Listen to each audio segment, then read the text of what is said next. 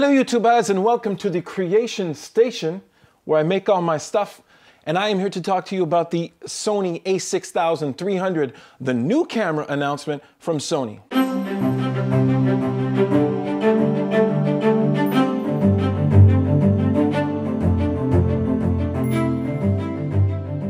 Hello YouTubers, before I start this video I gotta clarify what I do. I am a videographer who just likes to have great photos. Now, in the course of my work, I do a lot of filming, but I like to bring in and integrate still shots into whatever video production I do. And for that reason, I ask for a lot out of a camera. I ask for it to film exceptionally well and to also give me great stills. A while back, I produced a video called the 10 Cons of the Sony A6000, which is right here if you want to click. And I got a lot of flack on that video. So later on, I also produced the 10 Pros because I want to get something extremely clear here is that the Sony A6000, I adore this camera. It's just a fantastic camera that I've always loved and always thought was just an exceptional camera. So I wanted to say that and get that across and make sure people understand what you're listening to is the impressions of a guy who does a lot of video. Now, why am I excited about the new camera, the Sony A6300? Here's a couple of things. Now, they boast, let's talk about the stills first. They boast the world's fastest autofocus, and it's going to be 0.05 second speed of autofocus with 425 points of phase detection AF.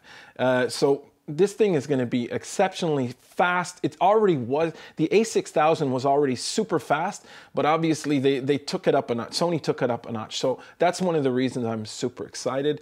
Now, a thing that nobody's really talking about, but I think is really fantastic, is what's called 4D predictive focus. This stuff looks super promising. The focusing system is going to be able to look at the scene, analyze the scene and predict what might happen in the future and be able to go and make sure the focus is ready for that time. It sounds really, really fantastic.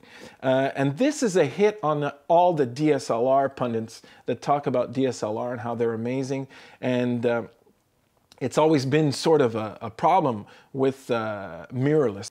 Another hit for the DSLR people is what Sony claims is if you bring this down to 8 frames per second, which is all still absolutely amazing, you will be able to have full live view on your EVF while you're watching. Now, DSLRs always had that edge over mirrorless cameras because there was a sort of a lag, but not because the DSLR mirror would flip down and give you a view of what was actually happening. Well, at 8 frames per second, you will be able to get total live view of what is happening while you're taking your continuous shots. So it's a big thing. It's a beautiful thing for the burst rate, and it'll bring this camera up a notch when it's competing against all the DSLR equivalents. Another nice thing is the ISO range has been expanded to 51,200. That's the native ISO range. So let's watch and see what happens for noise, grain. I think this thing is going to be really, really fantastic. Now, another cool thing that I don't want to talk about that much because it's very technical is we basically have all the technologies from the A7 in the sensor coming down to the A6300. So anything involving that copper wiring, which brings in two big things. Copper wiring, because it's thinner, allows the photodiode to be closer to the actual little capture lens in the pixel. So that in itself makes for better quality. And the other thing is the fact that the wiring is actually thinner allows the photodiode itself to be a bit larger. So those two things bring in stuff that can bring in, better color rendition, lower noise, and a lot of other elements. So it's a nice thing to know that has been brought down to the A6300. Body-wise, I think it's great. We're talking about magnesium alloy body, and they're boasting a better grip. I really like the grip already, so I don't know what they're going to do, but it's always fun to see that they're trying to improve these things. Now let's get into a bit of the video stuff, which I find really fantastic. We're talking about 4K video. 4K video on this little small form factor is just fantastic for me. I think it's a great thing, and it's going to be a lot of fun. I started experimenting with 4K video recently, and I love it. Now, what's really exciting is that Sony is saying that they're going to use a Super 35 equivalent, and they're going to capture at 6K and downsample to 4. Now, before you panic and say, well, they're downsampling, remember, they claim that they will not be pixel binning. So they will use the whole capture, the whole sensor, and they will bring that down to another sample without touching any of the pixel information. This is great news, and it could actually make the video quality in 4K on this camera better than the other top-end ones like the A7s. Other things with video that are a lot of fun is we're talking about the S-Gamut S-Log has been brought to this camera. S-Gamut S-Log, that is like really exciting. I myself don't use that, but it leaves room to grow for me. I'm not a guy, what happens when you work in S-Log and everything else, because the dynamic range is so huge, you have to work in post after. You have to do grading to make your video look a bit better.